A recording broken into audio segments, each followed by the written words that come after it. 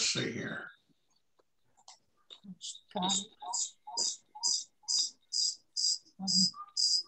Who's got it?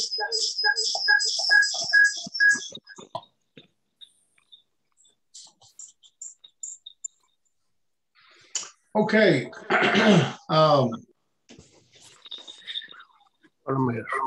We had a couple. We are recording this now, and so I want to welcome everybody that's here, and appreciate seeing some from Keswick, Canada area, and so we appreciate having y'all with us too.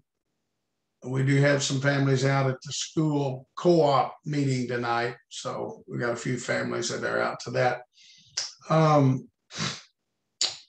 I talked, we had a couple of questions on Monday night's Zoom meeting that we have with the Dominican Republic and Mexico people. And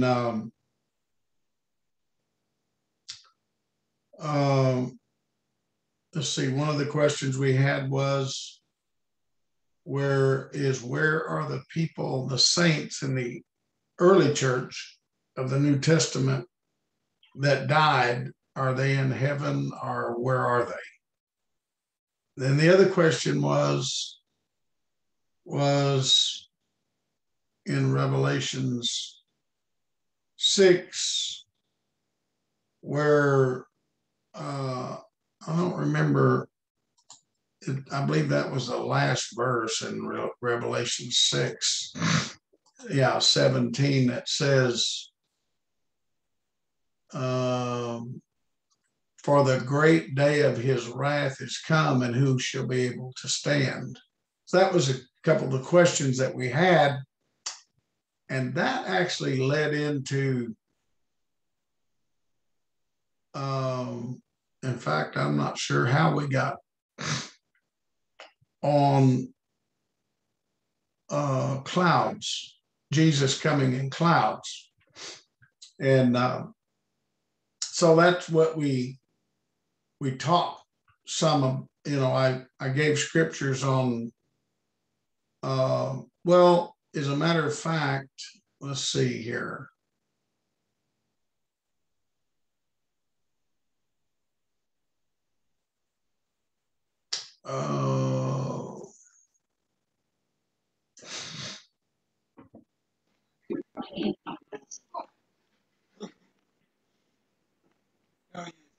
I'm trying to remember how we got on the clouds and in that meeting.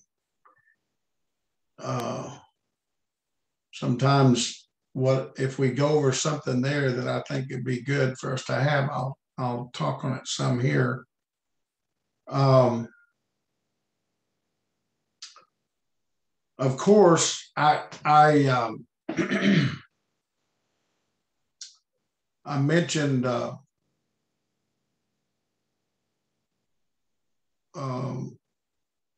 the saints back there in the early church. And of course, the question really didn't identify whether or not they were talking about bride members, just saints. And so I stated that those that made the bride in the early church were in heaven. And the reason this question came up was because of these souls under the altar. We had discussed that in the 11th verse of Revelation 6. I have went over that here pretty good. I don't know if I did with any of the people from Canada here, but of course, I'll state this again, that the 7 seals that are given in the book of Revelation, starting in the 6th verse, of course, I think everyone is pretty knowledgeable to the fact that of the 4 horses, the first seal was opened, which was the white horse. Gives very little information. He that sat on him had a bow, and crown was given to him, and he went forth conquering and to conquer. That's it. That's the information we had. And the in the first seal, and then the second seal was a red horse, and then the third seal was the black horse, and then the fourth seal, the pale horse, which these seals are talking about the symbolically prophecy uses horses as the church. I'll give you a scripture on that in Joel, the second chapter.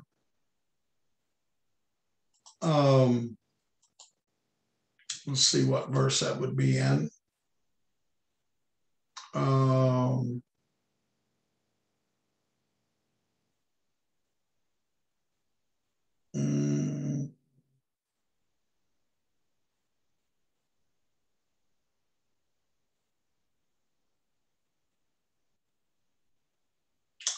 Okay.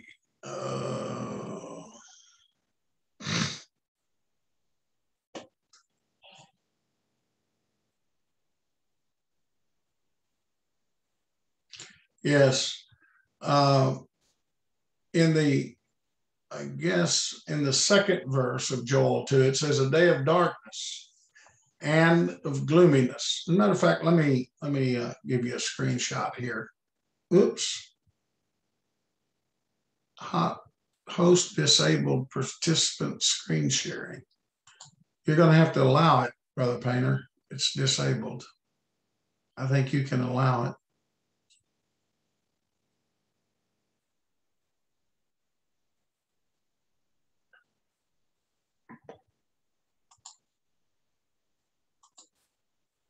You see anywhere on the host for more? Click on more. Does it show that you can allow screen sharing?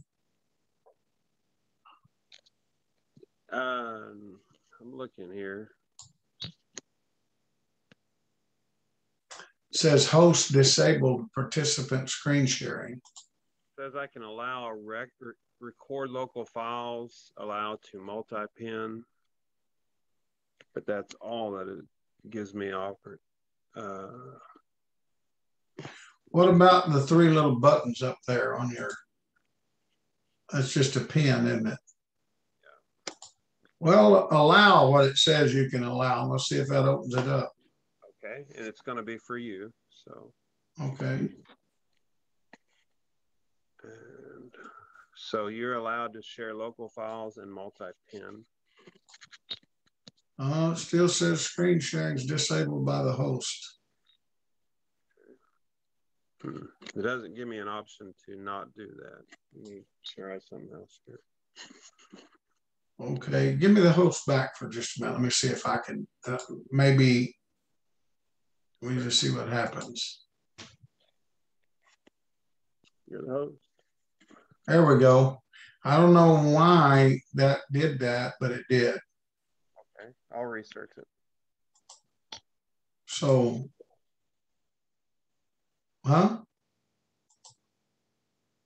okay, I think y'all can see my, let me open my Bible up. How about that? Okay, here in the second chapter of Joel, second verse, a day of darkness, gloominess, day of clouds and a thick darkness. As the morning spread upon the mountains, a great people and a strong. This is talking about the New Testament church. If you remember, Peter said on the day of Pentecost, that was spoken of by the prophet Joel. There have not been ever the like.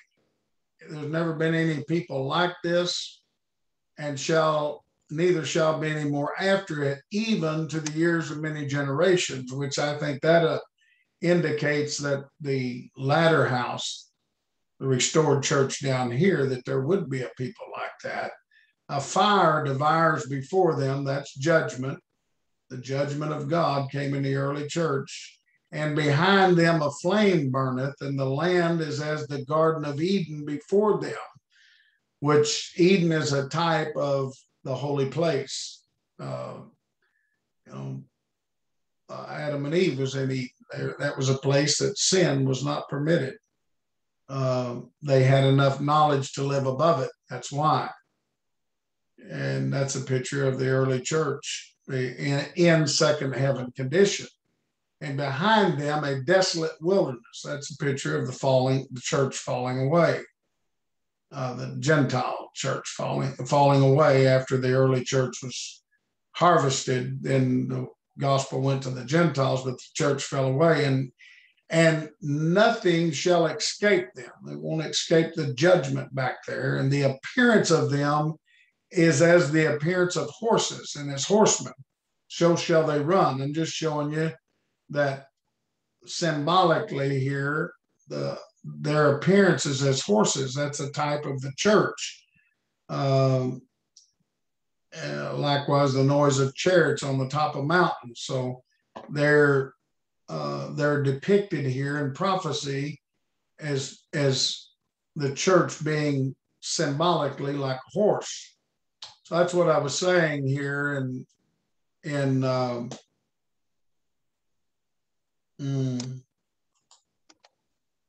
6th chapter of the book of Revelation, those 4 horses.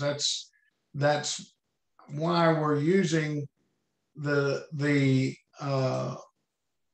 and giving the symbol of those horses being the church. And of course, I'm sure all of y'all know that that's talking about that the white horse was the early church in a divine order. It's white because it's righteous. Red, sin entered into it. The rider changed. Jesus was no longer the rider, man was.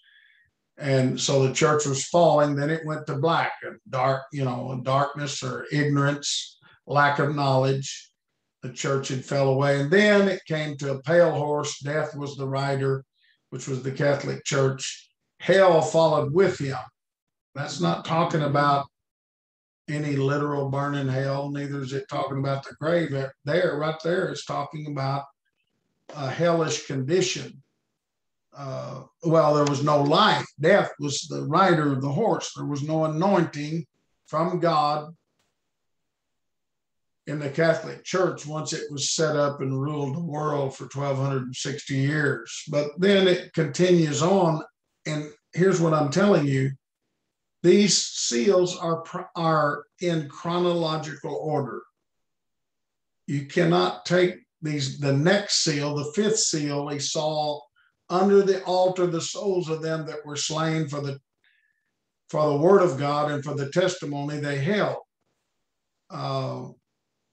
So these souls under the altar were not anyone in the early church. These were after the Catholic Church, the chronological order of the church. And so therefore they were after the Catholic Church was established. So these souls under the altar, I'm saying that they were martyrs by the Catholic Church, people that suffered the persecution of the Catholic Church and that were martyred. And they were no longer able to, and they cried out all along, "O Lord, holy and true, dost thou not judge avenge our blood?" Well, I don't want to, just belabor the point, but these people were the people in the early church. They were avenged by AD 70. The judgment. I read to you in Joel how that nothing escaped them. That world was judged. The Jews were cut off, and the gospel was given to the Gentiles because they refused to accept Christ. I'm talking about those that did refuse, those that did accept Christ as the Messiah and the Savior and came into the body of Christ. Those that did overcome and make the bride, I do say they're not under any altar, they're in heaven. I use the scripture in the 19th chapter of the book of Revelations. I'll go to it here to show that the angel that talked with John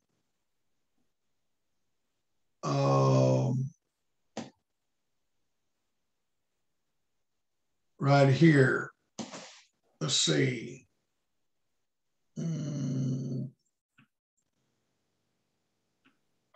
in the 9th and 10th verse there, it says, and he saith unto me, right blessed are they which are called unto the marriage supper of the Lamb, and saith unto me, these are true sayings of God. And I fell at his feet to worship him, and he said unto me, see thou do it not. I am thy fellow servant of thy brethren that have the testimony of Jesus. Worship God, for the testimony of Jesus is the spirit of prophecy. This angel that he fell at his feet was telling him, don't worship me. I'm your fellow servant and of thy brethren. He does this again in the 22nd chapter, and we just go to that. And the angel then tells him, I'm of thy brethren, the prophets. Let's see, right here in the 9th verse. 8th verse, I, John, saw these things, heard them. When I heard them, I fell down to worship before the feet of the angel. That word angel means messenger, which showed me these things. Then saith he unto me, see thou do it not, for I am thy fellow servant and of the brethren, the prophets, and of them that keep the sayings of this book. See, third heaven angel that's always been an angel as celestial being in heaven with God is not someone that had to keep the sayings of the book. They're righteous. I mean, they were made to serve God and do his will. But he's telling him here, I am your fellow servant and of thy brethren, the prophets. And so obviously this person here was a human on earth, and they're in heaven now, and God's even using them even to reveal to John what they've learned since they've been in heaven. No doubt this is a bride member in heaven. Now, if you go back to the 19th chapter, after, I'm just reiterating some things I've already said in the past, but after God judges Babylon in the 18th chapter of the book of Revelation, first he gets all of his people out of Babylon, which is all of this conglomeration of Christendom that are controlled by organizations. That's not Bible order, and that's not, God will never, God's people are out there, but he's going to get them out of there. Come out of her, my people, in this 18th chapter, the 4th chapter.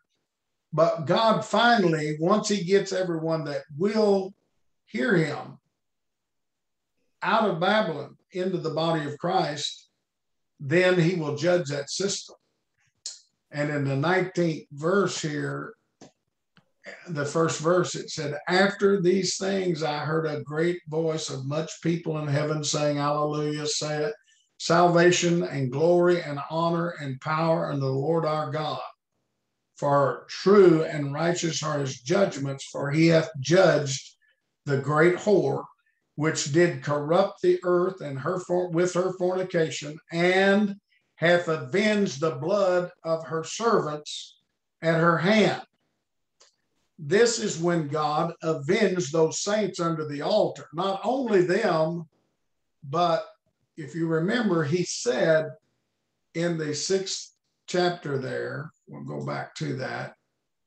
I'm hoping it's helpful that I'm showing you the scriptures as we go. They're saying here in the 10th verse, and they cried with a loud voice, saying, how long, O Lord, holy and true, dost thou not judge and avenge our blood on them that dwell on the earth? Well, obviously, these people were not. These people, I'm saying, are martyrs. They're dead in the grave. This God is just showing, I'm aware of this situation, that a vengeance will need to be applied. But he tells them in the 11th verse, white robes were given to every one of them, and it was said unto them that they should rest yet for a little season until their fellow servants also and their brethren that should be killed as they were should be fulfilled. It wasn't a little season from the early church to today, 2,000 years, but it was a much shorter period of time after this Catholic Church and these martyrs, after the 1500s. And actually, it was 1798 when the Pope was put in prison and stopped his rule over the Eastern world. And so then the Reformation started, and the judgment of God there will be down here in the restored church, but there will not be, we will not, we won't, in other words, we're going to be persecuted severely. The church will be down here. Once the church is restored, there'll be great persecution, because those that, you know, they're not going to, any more than the Jewish world accepted Christ and the body of Christ, that won't be accepted down here any more than it was back there. Today, our governmental systems are totally against the church, and they'll certainly be against the body of Christ, because it will bring judgment on them. In fact, I heard where just today, where a Jewish rabbi that is he's a Messianic Jew. He said America missed it. They missed the warning of 9/11. They didn't realize God was in that. God was warning them. God put a woe on the American nation, on the United States. And I said, yes, and they're missing it again in this pandemic. They're not even considering that what God is doing right now to the world, and that God's judgment is, you know, we're not even exempt in the body of Christ. Judgment, Peter said, judgment first must begin at the house of God. God is, you know, God's asking us to clean up our lives. And so he said to them, white robes were given to every one of them, but told them you're going to have to wait. The reason they had to wait for God to take vengeance is because Babylon had in no way developed into its fullness of iniquity and wrongdoing and working outside of God's order. And God couldn't judge that because it wasn't ready to judge. God wasn't ready to judge it. He wasn't ready to get his people out of it. It wasn't time to judge that eternally. But here in the 19th chapter that I just mentioned, where it showed that, here, let me let this in. Okay. Right here in the second verse, for true and righteous are his judgments, for he hath judged the great whore. Sorry, but that's Bible. It's harlot system, which did corrupt the earth with her fornication, and hath avenged the blood of his servants. God is going to avenge those that were persecuted and martyred by the Catholic Church, and he's going to avenge the blood of those that will be persecuted down here. There will be great persecution down here, and God will judge the system when it comes to its fullness of iniquity. So that's why that question came up. Where are these people? Well, this people is not talking about the early church. The early church, those that made the bride, are in heaven, as I showed you this man that was revealing more information about the Gentile world to John here in the book of Revelations. And so that led to Jesus coming in judgment down here in the same way he came back there. Matthew, let me go to Matthew 24 here. And, you know, I don't know if I want to be, I mean, I am welcoming anyone that wants to ask a question, but I want to try to stay on the subject since I've got it going.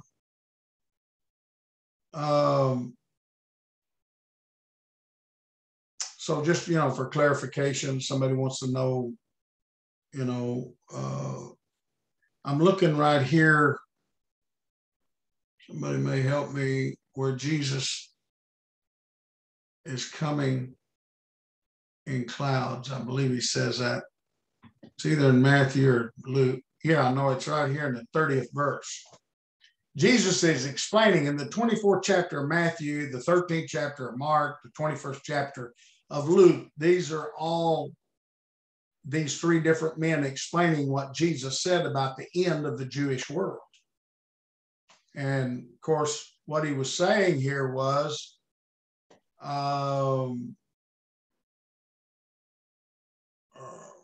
they're asking him the question, how are we going to know when the end? Verse 14, and the gospel of the kingdom shall be preached in all the world for a witness unto all nations, and then shall come the end. See, if you read that, you might think that that's talking about the end of the whole world, but it's not. It's talking about the end of the Jewish world back there. In fact, I've made this statement several times in almost every scripture talking about the end of the world and the last days in the New Testament. It's talking about back there 2,000 years ago in the end of that world. Let me give you a scripture here in Hebrews, the first chapter, for an example. That's just one scripture, but there's many. Paul opens up the book of Hebrews in the first chapter and first verse. It says, God, who at sundry times and in divers manners, just means at different times and different manners, spake in times past unto the fathers by the prophets, hath in these last days spoken unto us by the Son, whom he hath appointed heir of all things, by whom he also made the worlds. That last days is back there. He's not talking to us. He's talking to Hebrews 2,000 years ago in this letter. And he's telling them that in these last days that we're living in, God has spoken to us by his Son, not like he did in time past to our fathers by the prophets, but now Jesus has come to this world, and now he's spoken to us by his Son and has appointed him as heir to all things. So that's just one example of the fact that the last days and the end time is, and I could go through every one of them and show you that it's obvious that it is talking about the end of the Jewish world 2,000 years ago. It's not talking about the end of our world. So he's explaining to them how the end of their world is going to come. He said, and ye therefore shall see the abomination of desolation spoken by Daniel the prophet stand in the holy place. Who readeth, let him understand. He's talking about AD 70 right there, where God judged the Jewish world in AD 70. His judgment was poured out on the Jews, and the gospel was given to the Gentiles because he got everything out of Judaism he could get out of it, and everyone else rejected him. And so he went to the Gentiles, and the Gentiles started a new 2,000-year world. And it was in a dark period of time among us Gentiles. We're still not in a restored church. We're still not where God is going to give us a church like the New Testament church. We haven't got there yet, but I do believe that we're getting closer to that place. For time's sake, I'll move down to the 30th verse, and he tells them, and there shall appear a sign of the Son of Man in heaven, and then shall be the tribes of the earth mourn, and they shall see the Son of Man coming in clouds of heaven with power and great glory. And he'll send his angels, that's his apostles, with a great sound of a trumpet, and they shall gather together his elect from the four winds and from one end of heaven to the other. This coming of the Son of Man in clouds of heaven that took place on the day of Pentecost. Clouds, I'll say some more about it here in a minute, but clouds represent, it represents the divine order of God. God has always used clouds in prophecy to show his divine order. You know, even when he brought the children of Israel across the wilderness, when he delivered them from Egypt, he spoke to them in a cloud. He spoke to Moses when he gave him the 10 Commandments. He appeared to him in a cloud when he gave the 10 Commandments. After he was given the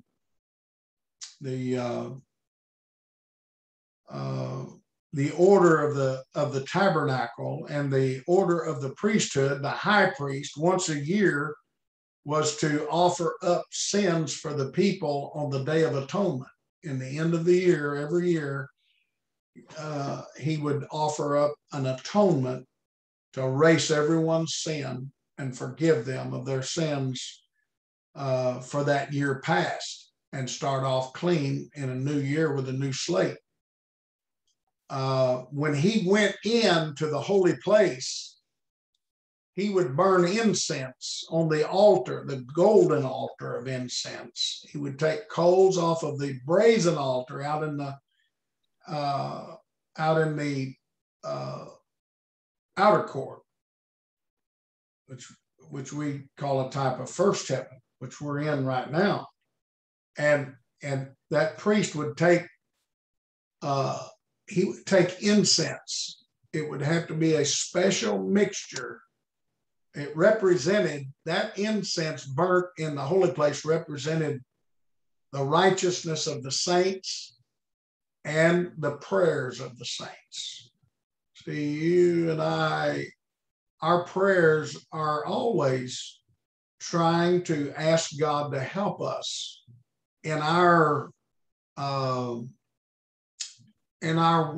in our serving him, in our relationship with him, helping us with how we, a lot of times our prayers are, like James said, we ask amiss because we heap it upon our own lust. We're asking for things we want. We're not really considering, what do you want, Lord? What do you want in my life? What do you want my next step to be? What are you asking of me? What further knowledge and understanding are you asking me to come to? And growth, what growth stage are you requiring of me? To whom much is given, much is required. And so our prayers have to do with our relationship with God that helps us develop in God's righteousness. So, and that's what that incense represents, that the high priest offered up. That incense was from the coals of the altar where sacrifices were given. And this incense, it was made up of myrrh and I don't know, maybe somebody could help me with some of the words there, but it was a special mixture, and it had to be that exact mixture. And that represents that we've got to find favor with God according to his will, according to his word, his truth, according to the right spirit, not man's spirit, but God's spirit, God's leading. And then that causes an incense that goes up before God that he accepts. He won't accept it any other way. It has to be done right. It has to be according to the pattern that God gives in the Bible. Well, when that priest, there was a curtain. You know, when you first went into the holy place, there was a curtain. You went in behind that curtain. That took you in the holy place. Then there was another curtain between it and the Holy of Holies, where the Ark of the Covenant, the 2 stones of 10 commandments, Aaron's bud, that rod that budded,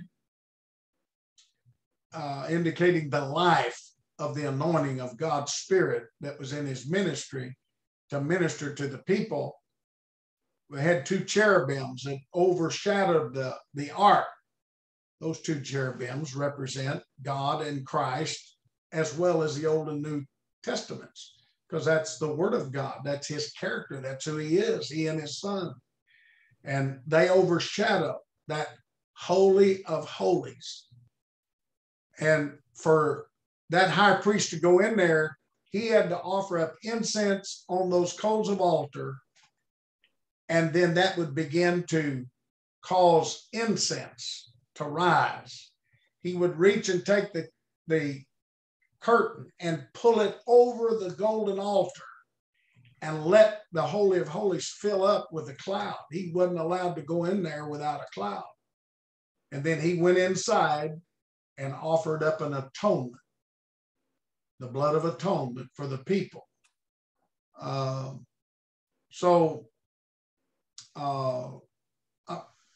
What I'm trying to show you is this altar that these souls were under was the brazen altar in the holy, in the outer court. It was not the golden altar. There's no sacrifice offered there, and there's no souls under it. Every soul of sacrifice is burnt on the brazen altar in the outer court. That's where we're offering up sacrifices, and we're going through a process that the tabernacle or temple shows. But these souls here were, and so Jesus, he was telling them here in the 24th chapter of Matthew that the Son of Man would come in clouds of heaven. He came back there in a cloud. And, you know, in the book of Acts,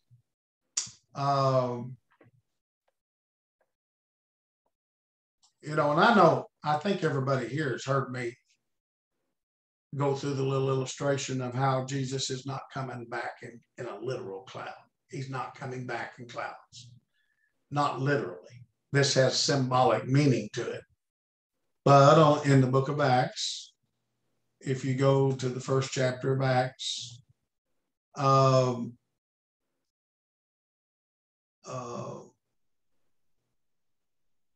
okay, in verse 9 here, it says, after Jesus told them to go and wait in the upper room and that they'd receive power to be with, the Holy Ghost would come upon them, they'd receive power to be witnesses unto me in both Jerusalem and Judea and Samaria.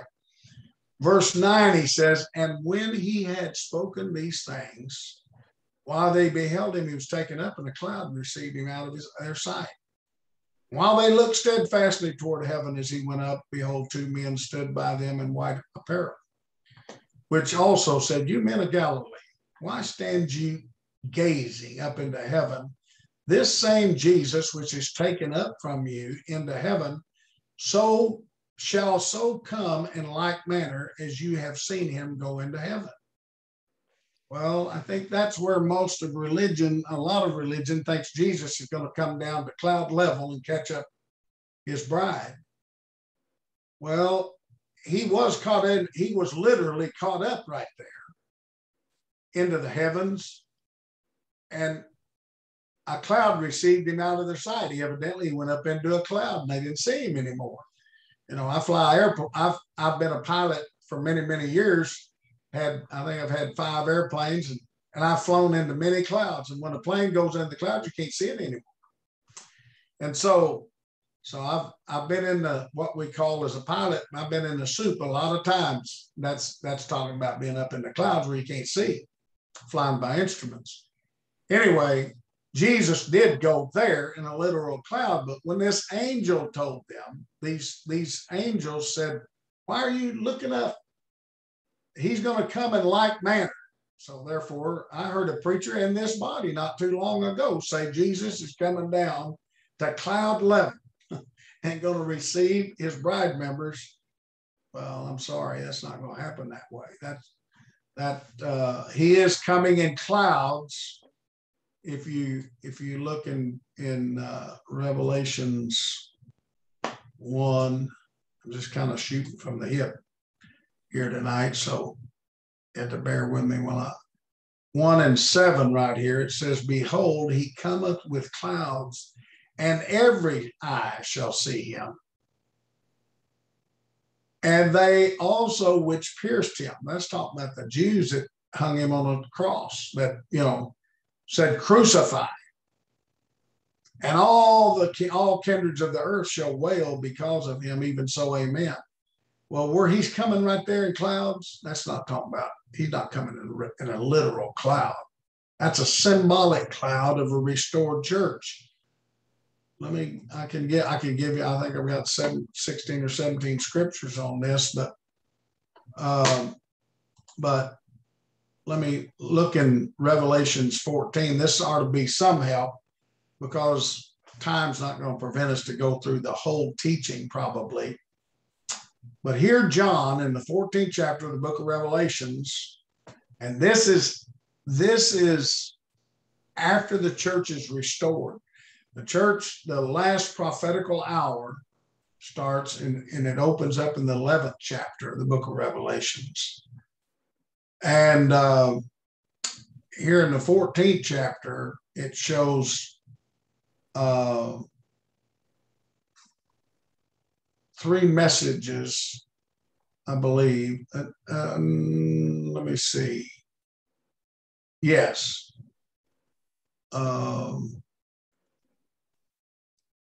There's 3 messages of the early church, restored church. The first one is, and this is a ministry. Look in verse 6. And I saw another angel, that's messenger, fly in the midst of heaven. Look, let me show you your messenger.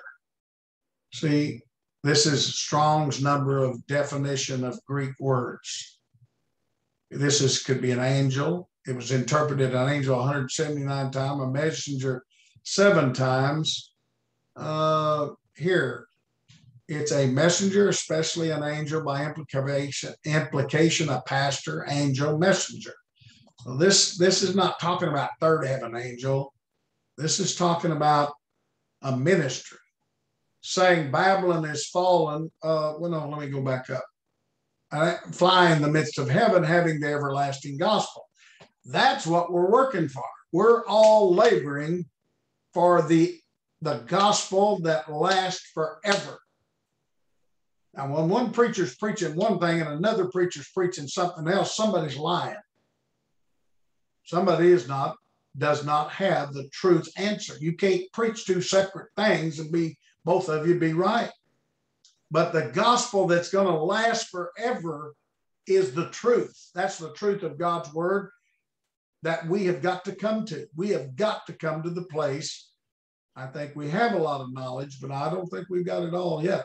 I think we got to realize that God's not through restoring the New Testament church. And so here is showing that there's a ministry that's going to have the everlasting gospel, the truth.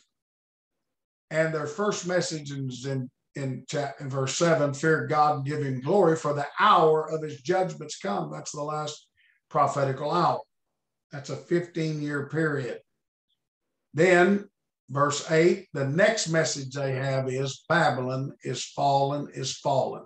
That's in the 18th chapter of the book of Revelation, where God is going, he gives more detail on this, showing how Babylon is in a fallen condition and God's going to get his people out of it. The word Babylon means confusion. It's right here, Babylon. Babylon equals confusion. That's what it means. And it's a confused condition that this world of Christianity out here is in. You got all these different organizations. It's not God's order. They're separated. They believe different things. That's confusion, saints. We can't make anything better out of it than that.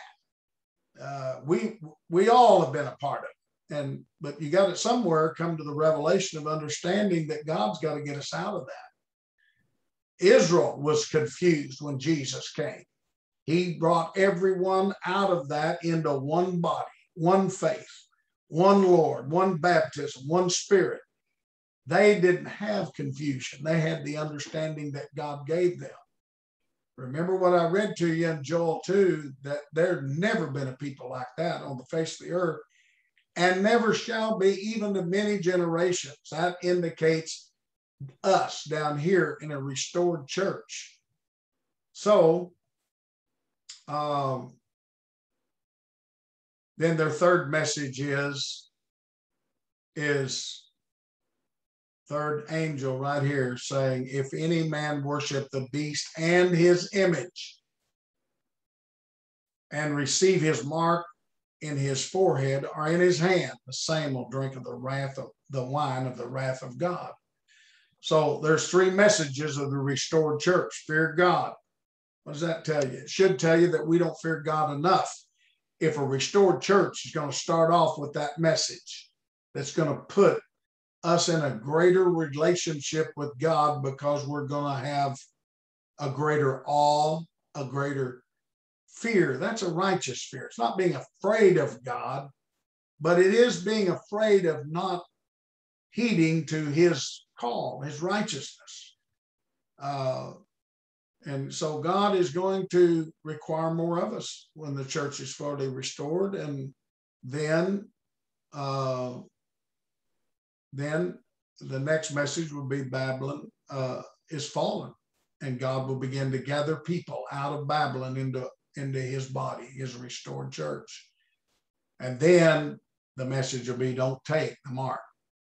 There's going to be a mark of the beast system is coming up. And so we could say a whole lot about more about that right now, but here, what I wanted to read in the 13th verse, and I heard a voice from heaven saying unto me, write, blessed are the dead which die in the Lord from henceforth. Yea, saith the Spirit, that they may rest from their labors, and their works do follow them.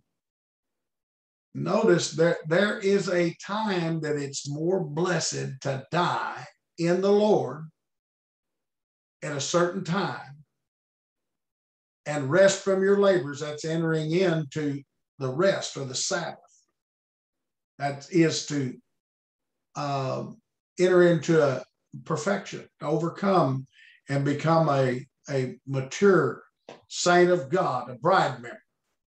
And then look what he said. And I looked, and behold, verse 14, a white cloud, and upon the cloud one sat like unto the Son of Man, having on his head a golden crown, and in his hand a sharp sickle.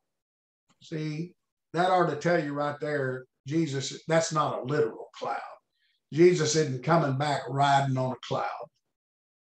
That's symbolic. He's coming back on a restored church in a heavenly condition. And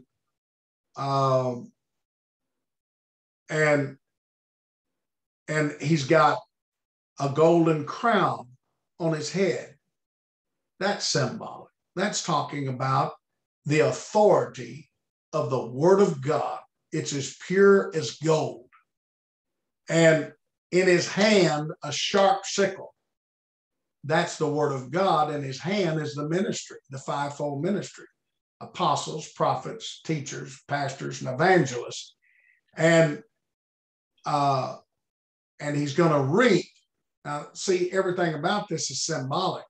This is not talking about a literal sickle. It's not talking about literally a harvest, a literal harvest of wheat or barley. This is talking about a spiritual harvest of God's people. And he that sat on the cloud thrust in his sickle on the earth, and the earth was reaped. God's going to have a restored ministry with the power of God, like the early church ministry, that will reap in the last prophetical hour. This harvest of God will be reaped down here, God's ministry with the word of God, the sharp sickle. And so God is coming. He's coming in a cloud, symbolic cloud. Not if you go back to Hebrews 12 in the first verse, we'll start right there. Here's another cloud I want to mention. Now in the 11th chapter, God starts off in the 11th chapter of the book of, or Paul does in the 11th chapter, starting out with righteous Abel and showing the Old Testament worthies that by faith they served God. And he shows in the very last verse, verse 39 and 40 here, he said, all these all, having obtained a good report through faith, received not the promise. That was the promise of the Holy Ghost. They were not born again of God's Spirit. God having provided some better thing for us, that they without us should not be made perfect. It would take them resurrecting back there after Jesus's resurrection. Remember, Jesus told Caiaphas, the high priest, he said, you're going to see Abraham, Isaac, and Jacob sit down in the kingdom of heaven, and ye yourself thrust out. The saints of God, the Old Testament worthies resurrected back there, they could not be made perfect or finish the work of God without what the early church had. They had to have the new covenant that Christ came. They had to be born again. They had to be born of God's nature. They were only born of Adam. There's no life in Adam. And so they had to be born again, and they had to finish. And here in the 12th chapter, in the first verse, Paul says, wherefore, seeing we also are compassed about with so great a cloud of witnesses. He's talking about all of those people of faith that God brought them forth back there in that early church to make them perfect under the new covenant. And then look, we're compassed. He's saying back there, they were compassed about with a cloud of witnesses. These are spiritual people that God has brought through faith to finish the work in them. That cloud there it's talking about an operation of God's divine order that was working in these witnesses. Even in the Old Testament, it was symbolic. They were a cloud of people. They were a people that were from a heavenly, I'll say a heavenly relationship with God, a heavenly place symbolically. It was a cloud. And God showed himself that way through the Old Testament. But then in the New Testament, it's even made more clear that he's coming in a cloud. Well, let's see. Here, I'll give you, here's a scripture in Psalms 104, 3. Who layeth the beams of his chambers in the waters, and maketh the clouds his chariot, who walketh upon the wings of the wind, who maketh his angels spirits and his ministers a flame of fire. See, he laid the foundation of the earth. God, this is symbolic language. He's not riding on a cloud and chariot, making the clouds his chariots. That's talking about symbolic heavenly condition. Let's see, Proverbs 16:15. In the light of the king's countenance is life, and his favor is as a cloud of the latter rain. That's, you'd have to understand the spiritual meaning, but he's talking about bringing forth a harvest with a cloud of the latter rain. And in Joel 2, don't you remember, it starts out saying a day of darkness, a day of heaviness, clouds of the morning. That's it wasn't a cloudy day on the day of Pentecost necessarily. It was just showing symbolically that there was a rain of God. The clouds were going to bring forth rain, God's divine order. I already mentioned Daniel 24:30. Here, Daniel 7 said, I saw in the night vision, behold, one like unto the Son of Man came with me, that with the clouds of heaven, and came to the Ancient of Days, and they brought him near before me. This is Daniel was getting, God was revealing something to Daniel. Matthew 26:63. But Jesus held his peace, and the high priest answered and said unto him, I adjure thee by the living God that thou tell us whether thou be the Son of Christ. And Jesus said, Thou hast said, nevertheless I say unto you, hereafter you shall see the Son of Man sitting on the right hand of power and coming in the clouds of heaven. That it's just, the more you read it, the more you understand this has to be symbolic. It can't be talking about literal clouds. The Son of Man shall come in glory of his Father with his angels, and then he shall reward every man according to his works. Verily I say unto you, there shall be some standing here which shall not taste death till they see the Son of Man coming in clouds of heaven. See, Jesus came back on the day of Pentecost. That was symbolically him coming in clouds, him coming in a spiritual condition like that.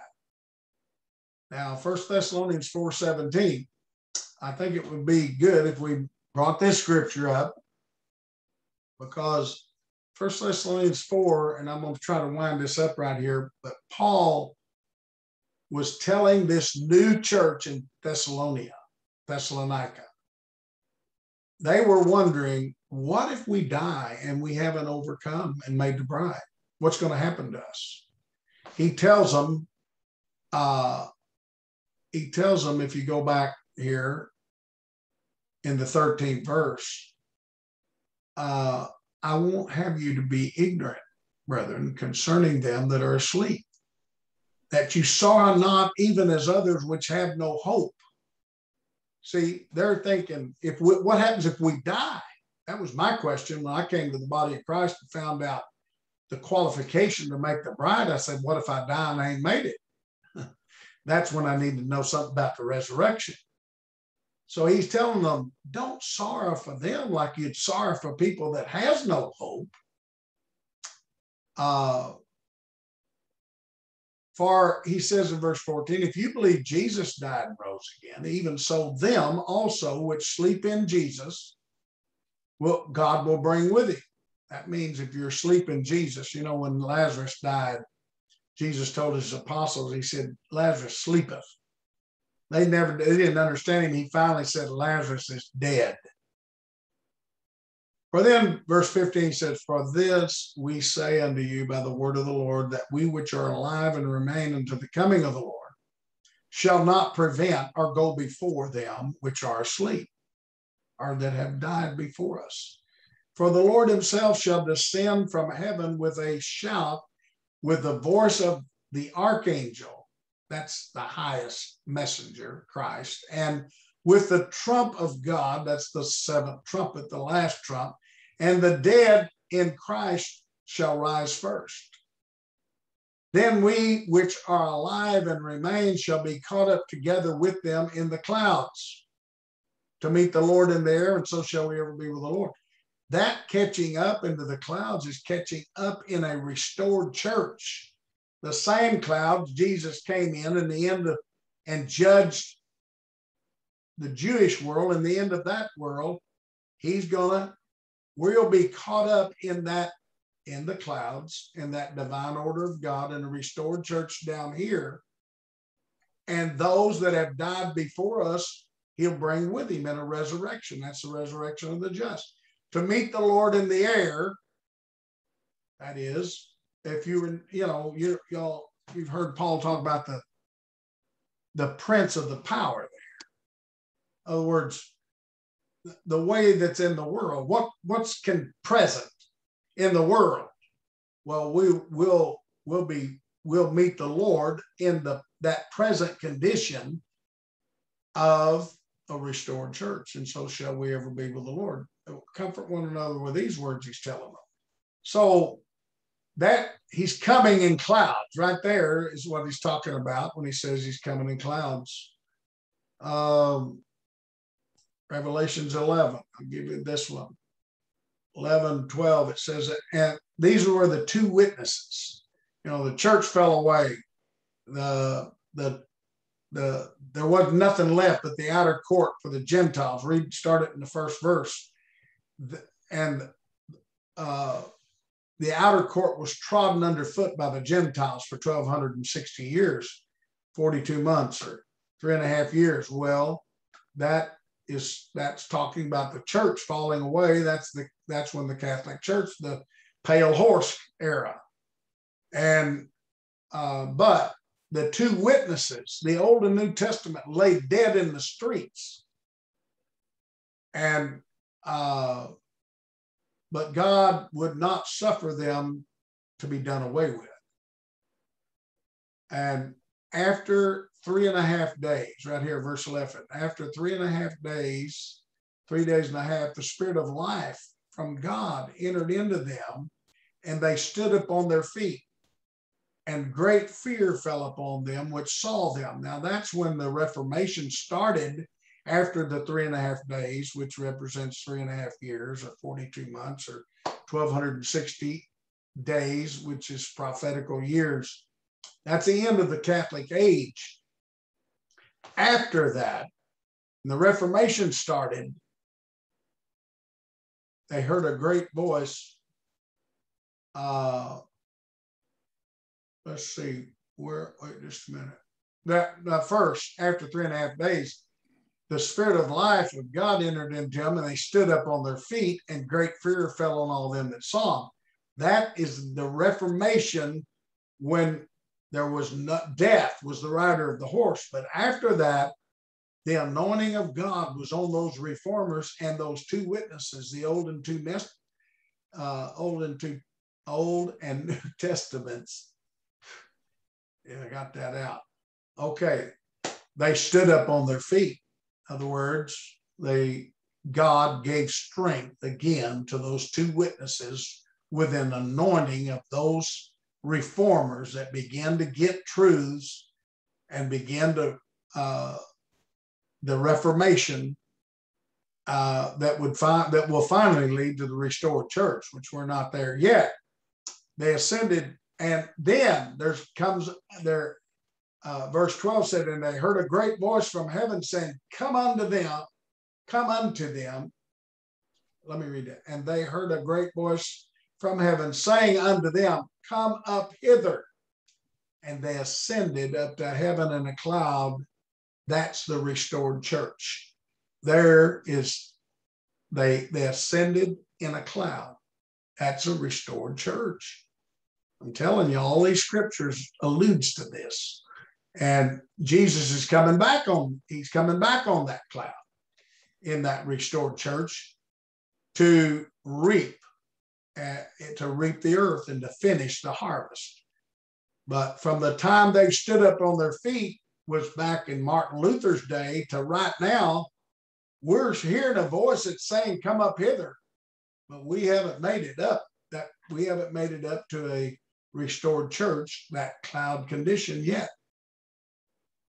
And the same hour was a great earthquake, and the 10th part of the city fell. Well, that earthquake, I'm telling you, is the same earthquake that's in the 6th chapter of the book of Revelation.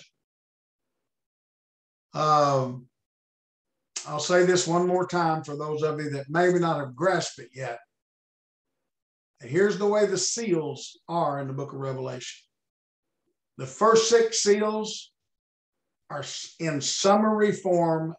They are synoptic, similar to indexes to a book.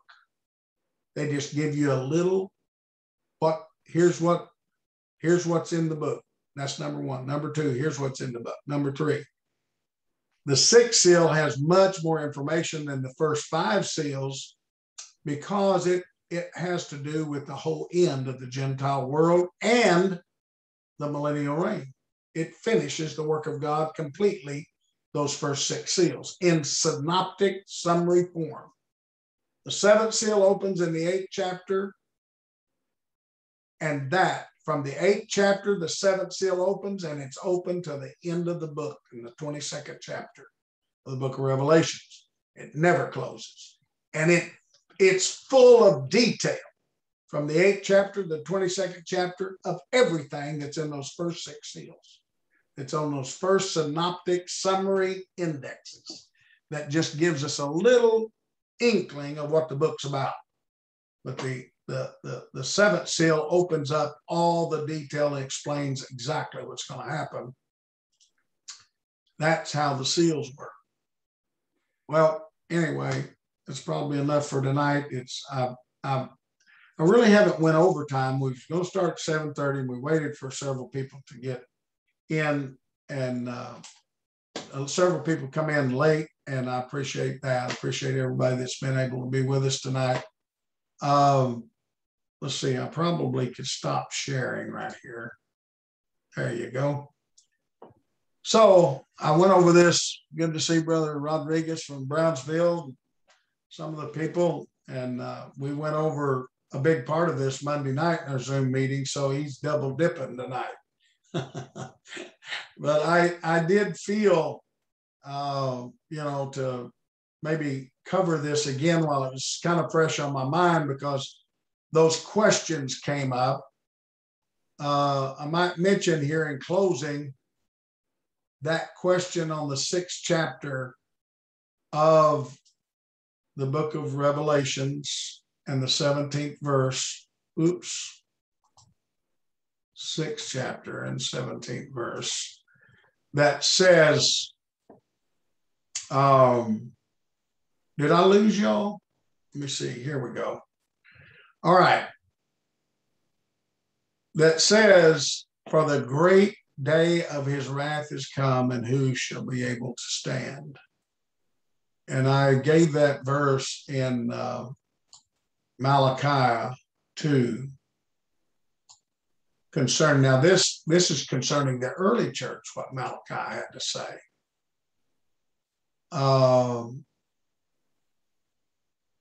Where did he say that? Is that in the 3rd, maybe the 3rd chapter? Let me see if it's not the 3rd chapter. Yeah. What it says is I'll send my messenger. That's John the Baptist, and he'll prepare the way before me. And the Lord whom you seek shall suddenly come to his temple, even the messenger of his covenant whom ye delight in. Behold, he shall come, saith the host. But who shall abide the day of his coming? And who shall stand? Who shall stand when he appeareth? For he's like a refiner's fire. He's going to purify you and put you through the heat. And like fuller's soap, he's going to wash you by the water of the word. And he'll set as a refiner and purifier of silver. And he'll purify the sons of Levi. That's the ministry of the early church. That's just, the Levites were the priests, but this is a symbolic prophetical message showing that he was going to purify ministry and purge them as gold and silver. Gold in the Old Testament, symbolic of wisdom, and silver symbolic of understanding.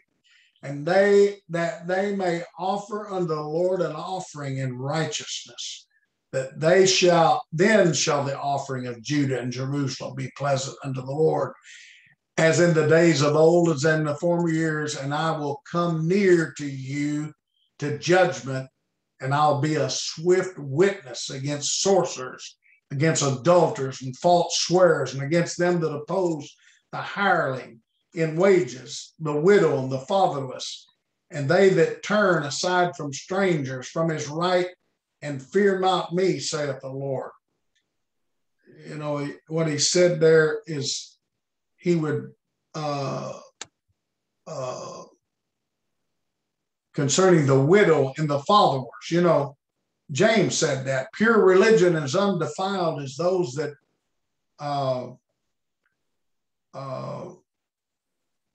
what does it say that they I can't get that in my mind exactly concerning the widows and fatherless, that they that serve the widows and fatherless. And that's talking about, that's not talking about literal widows and literal orphans. It's talking about churches that don't have a proper ministry, that their ministry's dead, that doesn't have any life in that ministry. And the fatherless children that are without the proper ministry and proper fatherly overseeing that would raise them up in righteousness. That's what James was talking about, and that's what he's talking about here. That he would be against those that oppress the hireling and his wages, and the widow and the fatherless, and that oppress them, that turn aside the stranger from his right, and fear not me, saith the Lord. For I am the Lord, I change not, therefore you sons of Jacob are not consumed. So anyway, there will be a day of God's wrath, and he will bring vengeance in that time frame of a restored church to bring about true and righteous judgment in the earth, and to bring about bride members that reach full maturity in righteousness. Anyway, maybe before we go home tonight, we could say a prayer. Brother Lewis in Norfolk, Virginia's little grandson, 5 years old, has got leukemia, and he's got the worst kind of leukemia. He's already started chemotherapy, I believe, isn't that right, Brother Rodriguez? And he's very, very sick and a lot of pain. We need to pray for him. Brother Ray Weaver is in the hospital on the vent. He does have COVID. His kidneys are working, the last I heard yesterday, though. He was on 40 and 50% oxygen. I think they cranked it up to 60 and even 70%. He's not, of course, he's not in good condition at all. He had kidney cancer. He had a kidney removed, and he's got a heart condition, so he certainly needs our prayers. Brother Goss in Keswick, Canada, I think he's back home. Is that right, Sister? Is he back in the hospital, Sister McNabb, or is he home now?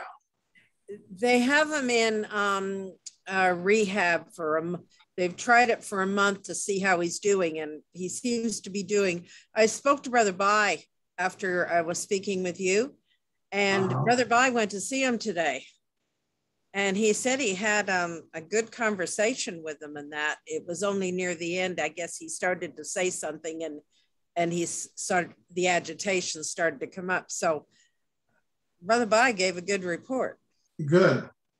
But Brother Bai didn't say anything that could send him out of kilter with the way he is. Right. Well, I know he still needs your prayers, and I know that the people there in Keswick would appreciate us continue praying for him. So let's be sure to do that. Sister Julie Crafton, of course, has had this stroke. She is doing much, much better. She was in church Sunday without a wheelchair, with a walker, and so she's continuing to improve. But let's keep praying for her. Sister Crow, she had a mini stroke. She's at home. Actually, her daughter's got her in her home taking care of her right now, and but she's been improving some. She had a UTI. She's over that. But anyway, she certainly does need our prayer. She's 95 years old, and she just knows she can't.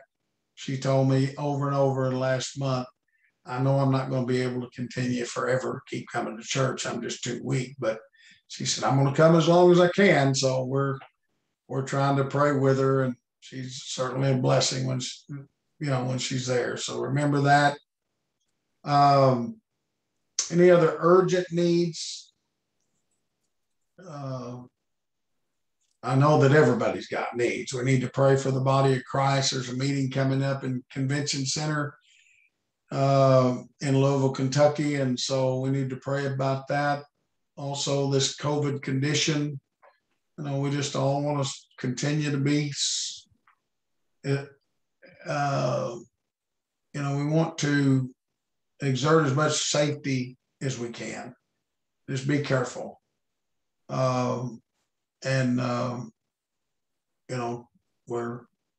We've just been so fortunate so far. We hadn't had it in our church. Brother Weaver's in the hospital with COVID, but he didn't get it in our church. He hadn't been to church probably 3 months, 2 or 3 months. It's been some time. He was there maybe a month ago, maybe he came for a service, but he didn't have COVID then. His wife got COVID and he got it, and they hadn't been to church before they had it or even after, but they're both over it. Now he's over it, but he's got pneumonia. He's, got, I think, COVID and regular pneumonia. So he certainly needs our prayers.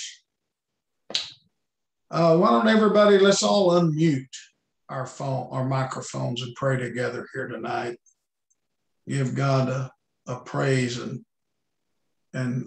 thanks. It's a time of Thanksgiving, but it's also a time for us all to pray. So everyone unmute your phone, your microphones. Does everybody know how to do that? Go up to your little 3 dots there on your screen and hit unmute and not mute. I'm looking at all of you and I ain't seeing anybody unmute yet. I'm waiting to see that. Now we're doing better. We've been muted. Huh? Hope you're not trying. Yeah. See, everybody's doing better. See, I can see if you guys get it or not. Video started. Thank you, Lord. All right, let's all pray together here tonight. Oh God, blessed Lord Jesus, we love you. God, we're thankful for your goodness and the good word of God. Jesus, the truth, help us to know. Oh God, help us to do your will, to serve you in a greater way in this day and hour that we're living in. These urgent needs, Lord. Oh God, this little grandson of Brother Lewis, Jesus, touch that child. We're asking you, Lord, if you would heal him. And Brother Weaver, God, touch Brother Weaver in his condition.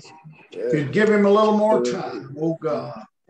Brother Bill Daniels, Lord God, touch him, this condition in his body. Brother Durham, touch him and heal him of his condition, Lord. Sister Julie Craft, oh God, touch her. Sister Crow, these churches, Lord, in Keswick, Brother Goss, touch Brother Goss today, Lord. God, remember his faithfulness to you, Lord Jesus. Help him, oh God, in this time. You're our present help in the time of need. You're our great physician. You're our shield and our buckler. You're the one and the only one that we trust and have hope in, Lord. Praise. Hallelujah. Oh, Lamb of God, we give you praise tonight. We're thankful for your goodness to us. God, touch your people. Go with your people, Lord. Bless them, oh God. Lead them in your righteousness. And touch their goings in and coming out, oh God. Coming in and going out. Touch them, Lord.